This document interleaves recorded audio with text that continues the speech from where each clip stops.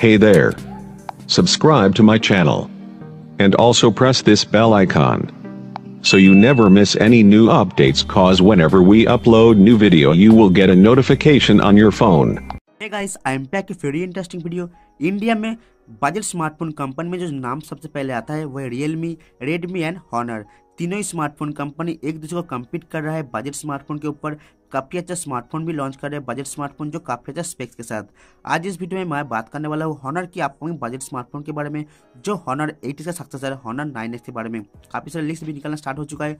Honor 8X जो बहुत ही powerful processor, काफ़ी अच्छा कैमरा का एक स्मार्टफोन है बहुत ही बजट प्राइस में। तो इस बार हॉनर 9X भी लॉन्च होगा और भी प्रीमियम डिज़ाइन, काफ़ी अच्छा पावरफुल प्रोसेसर एंड इस बार और भी लेटेस्ट फीचर्स के साथ। गाइस ऑफिशियली हॉनर की तरफ से कोई भी स्पेक्स लीक आउट नहीं हुआ है, लेकिन चाइनीज़ काफ़ी सारे बड़े वेबसाइट जो स्मार्टफोन लीक्स है वेबसाइट के ऊपर इसका कुछ स्पेक्स भी लीक आउट हो चुका है।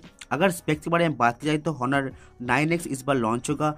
फ्रंट साइड में फुल बेजरलेस डिस्प्ले, इस बार कोई भी आपको नॉच देखने को नहीं मिलेगा। आपको 5 होल कैमरा जैसे ऑनर व्यू 20 में देखने को मिला है वैसे आपको कैमरा देखने को मिलेगा front camera. And back side में हम लोग को डुअल कैमरा सेटअप एंड कोई भी आपको फिजिकल फिंगरप्रिंट स्कैनर देखने को नहीं मिलेगा। फुल्ली ग्लास बॉडी सेटअप होगा फ्रंट एंड बैक साइड में। आपको ग्रेडियंट कलर के साथ बहुत ही प्रीमियम स्मार्टफोन होने वाला है हॉनर 9X। अगर डिस्प्ले के बारे में बात करें तो डिस्प्ले जो होगा 6.3 इंच का एक IPS LCD पैनल, जिसमें हम लोग को फुल HD प्लस रेजोल्यूशन जो एक 19:9 FPS का एक फुल व्यू डिस्प्ले देखने को मिल जाएगा आपको 5 होल अंडर डिस्प्ले कैमरे के साथ। प्रोसेसर को लेकर अभी तक कोई भी कॉन्फर्मेशन नहीं है, लेकिन हम लोग को इस बार हॉनर का जो लेटेस्ट चिपसेट था 2018 में Hisilikan किrin 970 का जो फ्लैगशिप चिपसेट है वही चिपसेट हम लोग को देखने को मिल सकता है हॉनर 9X में। बजट स्मार्टफोन में ऐसा चिपसेट अभी तक कोई भी कंपनी नहीं दिया है, इस बार हम लोग को देखने को मिल सकता है हॉनर 9X में, जो काफ़ी एक पावरफुल चिपसेट है, AI चिपसेट है।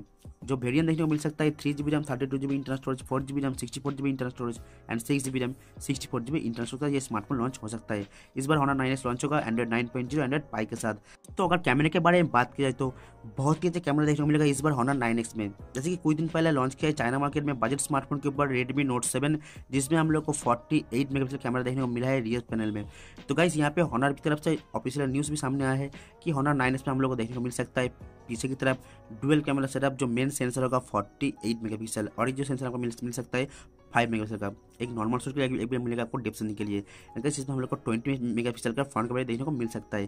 गाइस कैमरा भी काफ़ी अच्छा होने वाला है ये स्मार्टफोन हॉनर 9X में। बैटरी भी काफ़ी अच्छा देगा, इसमें आप लोगों को 4000 mAh की बैटरी मिलेगा विद आपको टाइप सी पोर्ट, फास्ट चार्जिंग का सपोर्ट भी देखने को मिल सकता है हॉनर 9X में। इस बार हॉनर 9X में हम लोग को जो स्पेशल फीचर देखने को मिलेगा वो है बजट स्मार्टफोन के ऊपर under display fingerprint scanner. Ji guys on screen fingerprint scanner भी देखने को मिल सकता है हॉनर 9X में। गाइस जो भी बताया सब लिस्ट के अकॉर्डिंग अभी तक कंफर्म नहीं हुआ है कि कब तक ये स्मार्टफोन लॉन्च होगा, लेकिन बहुत ही जल्दी 2019 फरवरी या मार्च तक ये स्मार्टफोन लॉन्च हो सकता है। इस स्मार्टफोन का प्राइस रखा जाएगा लगभग 20,000 का अंदर।